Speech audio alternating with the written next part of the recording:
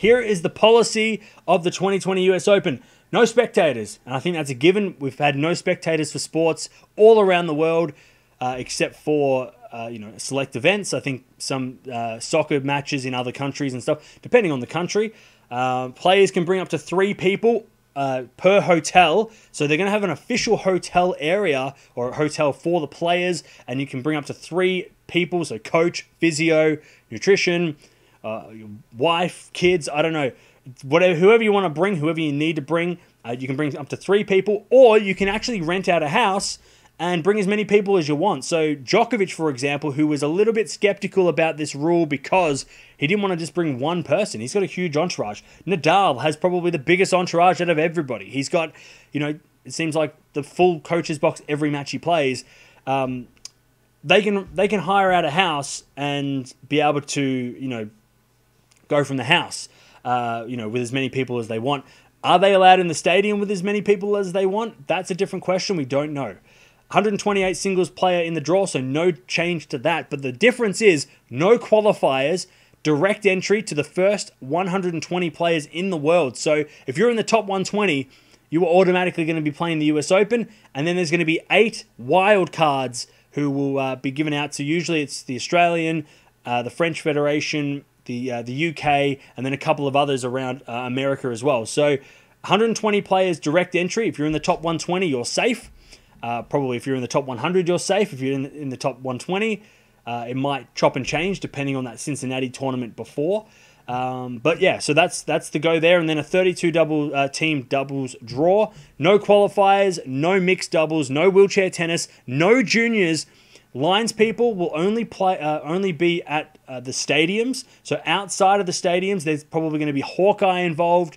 Maybe the umpire is going to call the shots, with Hawkeye being the backup of a player, disputing the call, and can Hawkeye review it. Ball kids will vary per court. So I think on the actual main stadium, normal schedule of ball kids, I think 6 on the court, something like that. But on the outside courts, there's only going to be a handful of ball kids, maybe 2 or 3.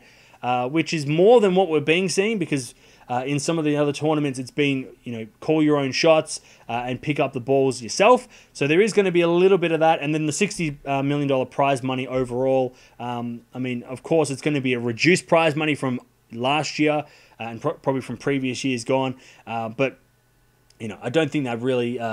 it's a factor for the people, for obviously the lower ranked players, but for the top guys, if Nadal and Djokovic are playing, I don't think their focus is prize money. I think their focus is winning the title. But that is the changes on the policy. So a lot of changes. It'll be different. It'll be different to any US Open we've ever seen before. The French Open you'd expect would be very similar. Maybe a little bit less strict. Maybe some spectators can come in. Maybe they can bring more people in. Maybe the draw has qualifiers. And maybe some more events. But the US Open, obviously, New York is the epicenter of the pandemic at the moment. Well, it has been for a while. And they've got the strictest results, but they're going ahead. So that's good for us. It's good for fans. We get to watch the tennis. It's not great for New York fans who can't go watch the tennis live, but it is great for on TV, watching the tennis on TV. I don't know if they're going to do artificial noise.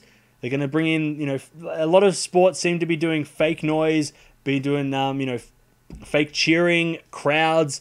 I don't know what they're going to do with that. I think it works. Like, if you watch our live shows, we do that all the time. We press buttons, we have a soundboard, and we do that. And I think it works. It brings a bit more atmosphere to the matches, even if the players... maybe it even pumps the players up. Who knows? The UTS are doing it really well. The Ultimate Tennis Showdown, using, artificial crowd noise.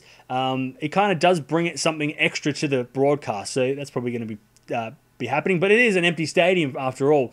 You look around and there's no one in the stands, but you can hear 1,000 people screaming. It's, it will be interesting. But I'm excited the tennis is on. It's just a shame that there's, less events, less opportunity for players outside the top 100, which is going to be tough for them because they probably rely on first round, second round matches at the US Open.